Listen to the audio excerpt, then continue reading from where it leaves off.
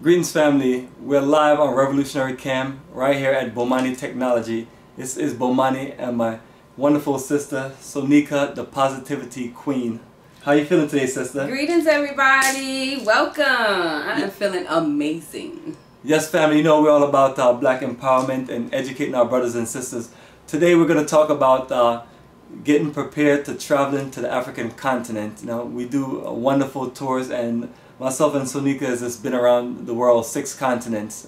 She's probably been to more countries than myself, but you know, we bring you the real experience. So you have a book itself that's dedicated to getting people ready for travel. Yes. Because it's one of those things when you and I talk about, you worked at the airport, like I worked there before, and one of the things you always find out is people don't have passports. Perfect. They don't have the perfect documentation, and people don't have the proper documentation needed as your passports and the visas. Yeah, so we're here to talk about all that good stuff. So family, the most important thing when you're ready to want to travel, don't try to get a passport at the last minute. It's going to cost you if you do.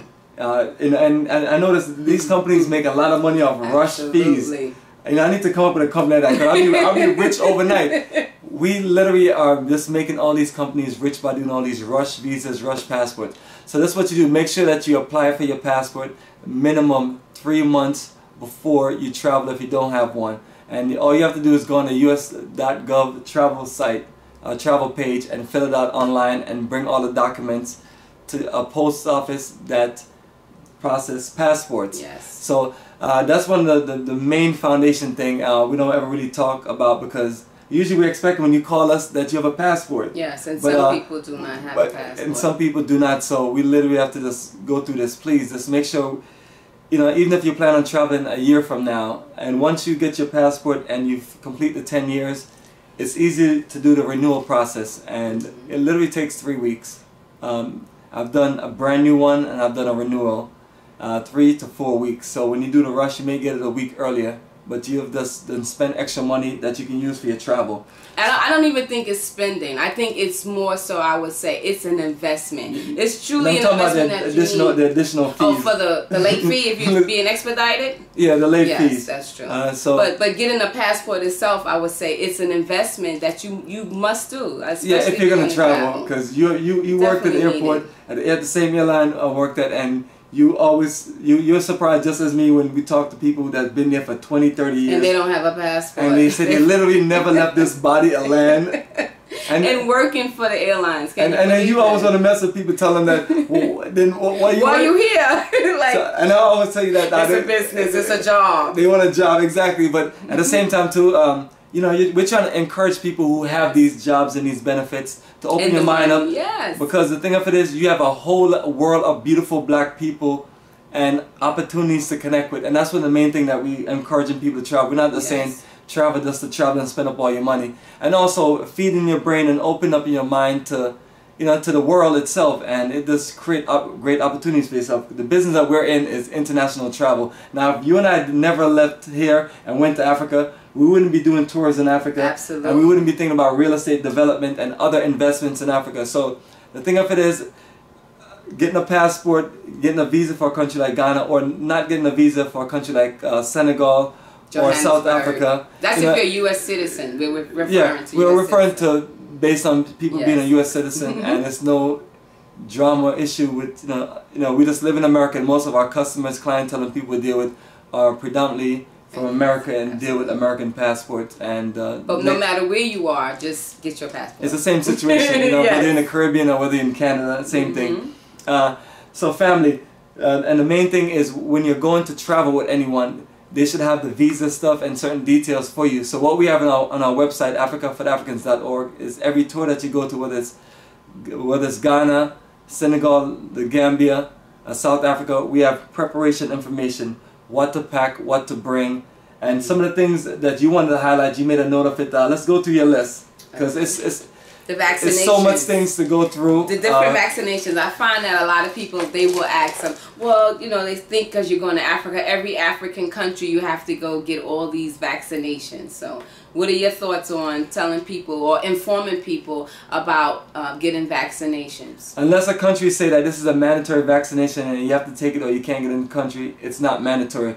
So what we recommend on our website, once you click on any of our tour link, like example, click on Ghana, May 2020. One of the articles that we have for the preparation is going to call Building Your Immune System. Yes. Now, building your immune system goes into natural ways of how you can build up your body energy. Like people always ask me, how you got all this energy and everything. But you know, for me, it's in my blood, my DNA, and it's just, I just have that type of energy. But if you don't, you know, literally just adjusting your diet, drinking a lot of water, more fruits, even less before, so meat. Yeah, you definitely want to do all these things before. Before the period. Even if you're gonna take any kind of medicine or like yellow fever, you definitely want to take it at least a few months before, because what you don't ever want to do is take certain things and then travel on these long flights. We had that 14-hour South Africa flight from Atlanta to Johannesburg, and it's like you don't want to be jacked up on that flight if not feeling right. You know, and people sit calling, is there any medical doctor on the board? And you're going up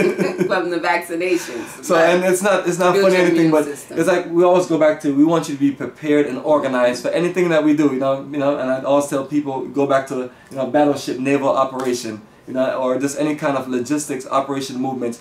You can't decide to just do things at the last minute. You put yourself in a bad situation. And it's the same thing with traveling and moving around. And you know, even when you just came back from our Ghana December journey, you notice we had a lot of people around us. We had a big group, and we always had people with us when we went out to the club and certain things. So we always make sure people are safe and everything. So having a good team. If you're gonna take a group of people out, you have to make sure that you know where your movements are good, and make sure that you have good local people around to take care of you. But back as we were talking about vaccination and things like that. So build your immune system, family, and be prepared and be organized and be ready. And when you get to the country, another good thing that from just my own experience, the more that you read regarding your itinerary and prepare for the trip, is more, you're making yourself more knowledgeable. So definitely read the itinerary on the website when you are coming with us, or anyone for that. And well, some people don't even have itineraries. That's if they have itineraries. Or we have itineraries. They should have itineraries. You should. Actually, we have our itineraries and our books. Check it out. Family. This was from our recent trip. You see that? Year to return. You see, this is our itinerary, the overview of. It's a real book. It's an 88-page book. I know it might people probably wonder what's in there. One of the gifts. What's in there is all of your tour information, introductions, previous where we're tours, going, overviews, business and investment all connection, market and advertisement, networking information, language translation. Yeah. So we put it in the book to just give people a special journey. But that's one of the things I always tell people: if you're going to go to people, make sure that you're clear about what they're offering, and make sure that you know what's included. Because I see some of these things that like some folks won't have an itinerary. They just throw up a piece of flyer, and then they'll put certain things, and you go find out that dinner's not included, this is not included, the tourist is not included, and you're like, what? And then that's you have to put that back on the person that's watching it. You must read. Reading is fundamental. And ask a lot questions. Of people absolutely and ask be clear questions on what you're getting out of the package that you're paying for. So that's one of the main preparation part. What are other things that you have on there? I'm going to say, I want you to tell them, because one thing that I really enjoyed about our trip to Ghana is your team. How did you build such a outstanding team? And making sure when we came across different, event that occurred. For example, when we had the elders and someone had a medical situation, how your staff jumped into action. But I enjoyed your whole staffing. Yeah, when you have a group stuff like certain amount of people, you just have additional people each city you go to, and example, when we go out at night, we have people that's with us, and we have this general folks around to just look out for people just in case. One time you guys were going to the mall, and I offloaded all of my folks to help you out across the street, and then y'all still thought that wasn't enough. And I was like, I gave you all of our guys, but we have to take the bus back. So you have situations like that. to where if you need to cross somewhere or you need to make a certain movement, a local person that's used to moving around can help you that way. Maybe you don't go the wrong way and get hit by a vehicle or certain things. So all those things has to be planned out, and as you can see, before the bus stopped, I explained to everybody, but people kind of sort of had amnesia. So let me tell you real quick, after, I don't remember, I think we came from the wall that day. Yeah, and you had to go to the mall. So we were supposed to go back to a pool party, but I think maybe majority of the bus left. Yeah, majority of the bus left. Majority of the bus left. I took the crew. I was the one. First, it was just me getting off to go to the Accra Mall to go to ShopRite, my favorite store. That's my plug in Ghana is ShopRite. So then everyone else was like, well, hey, let's just go. So before we knew it, we had all the elders, the youth, everyone getting off the bus in the middle of Ghana, in the city, in the heart of the city. You had to cross the street, and we were like, Bomani, everybody wants to go to the mall. We changed the itinerary at the last minute, and the staff were on point. They helped all the elders across this busy street. We stopped traffic, and we experienced the mall for a whole hour and a half. There you go, because we got to tour the city. We walked back and saw the new developments, and the staff was still with us. Even if the staff wasn't with us, I will say even the people on the tour would agree that you just felt like you were at home. Like, I love Ghana, like, really. There you go. We get you into a flow where where after a while, you feel a little more comfortable, because it's like the bus can pick you up and move you around, but it's like you gotta, like at nightlife, people think we're gonna take a bus out. I was like, no, we're gonna do a different movement. Yes. So that's one of the main things, is the movements of everything. That's making sure you have things coordinated and the people available. And the good thing about it, once you do these tours a few times, you always want to go back and put things in perspective. So when we're telling you about certain experiences and certain things, and about being open-minded and being focused and also listening, when we're going through details and everything, it's all up to get you to where you can enjoy yourself at the highest level, and then enjoy everything on an itinerary. Like you see, an itinerary, we have, like you mentioned, we have pool parties, we have nightlife, we go to different sites, from museums to historical places to places of shopping, and so on, and then incredible dining. So you want to be able to be prepared. Make sure you bring different clothing. You want to bring clothing to go out tonight. If we go on hiking and a canopy walk, you want to bring shoes where you can climb up climb through the canopy and go up through the forest. Go to. And you also want to just look good too, because you got to represent. You know how we do, ladies. Yeah. So the advantage that everybody have now is that they'll see all of us in these videos. Yes. So you can literally look and see, oh, that's what different people are wearing, and get an idea. Yes. So. Yeah, definitely check out the website, www.africafortheafricans.org. You're going to have a good time. Just come on the trip. Just come. The next one is going to be April. We're going to Senegal and Gambia. Tell them a little highlights on the trip, what they can expect. That's it, family. So, Senegal and the Gambia. We have 5 days in Senegal and 3 days in the Gambia. So, on that 5-day part of Senegal, we have 3 full days that we go out. Now, we're going to Gorée Island, the historic island of the African Holocaust, and you'll hear the similar stories of if you've been to Cape Coast or Elmina in Ghana. And so literally you'll get the African Holocaust, we'll go out to the island, and we literally enjoy the ride across. But then when we get there, it's we're going to this connecting people with what happened, and you have a full presentation. The roots, real roots. Then we have another full day of city tour. You visit the African Renaissance Memorial. There's also a museum under the memorial. Full city tour.